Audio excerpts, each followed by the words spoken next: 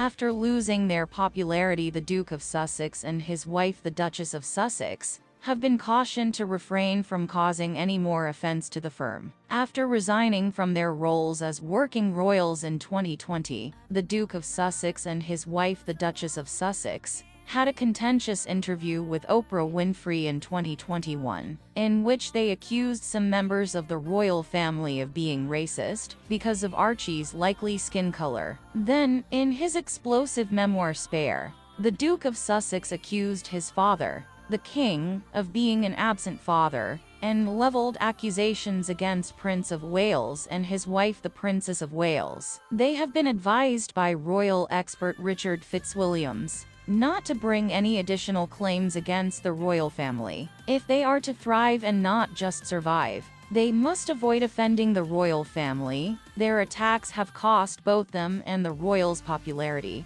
and made them appear extremely destructive and also hypocritical over the issue of privacy, the Mirror reported. His next question was, will we see future trips like Nigeria? As he pondered the future endeavors of the Duke and Duchess of Sussex, will Lily and Archie come along with them? As members of the royal family, they naturally captivated the world's journalists, but they've been surprising, so it will be interesting to watch how they handle things going forward. What are your thoughts on this? Let me see them in the comments. Thanks and have a nice day.